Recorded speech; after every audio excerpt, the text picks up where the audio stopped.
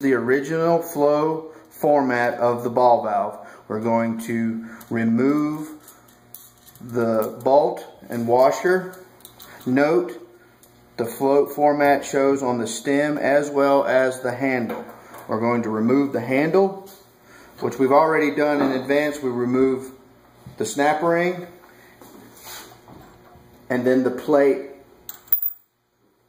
the direction plate. Now we're going to put the handle back on and we're going to rotate 180 degrees.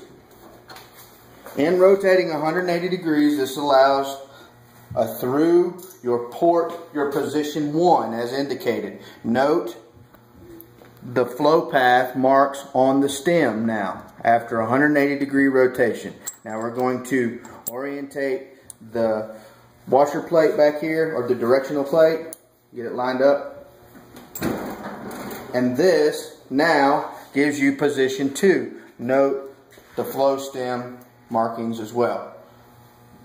So we're blocked here, and we're open here and here, and blocked in the back. This is position 2 as indicated.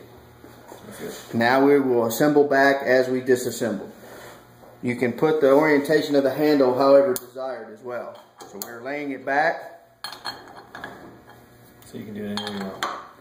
The snap ring would have went, then the handle, washer, nut, job complete.